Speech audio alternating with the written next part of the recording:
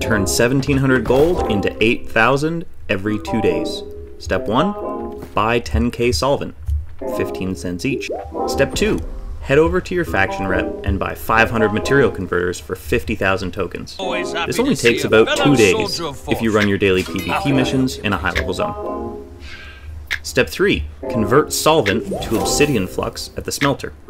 To max out your chances, you do need a full smelter set, and it helps if your faction has the first light fort. Shout out Eternum Fort Security on Valhalla. Last step, sell the flux. The reason no one is doing this is material converters used to cost 5 times as much, and the refining cost used to be 5 times higher.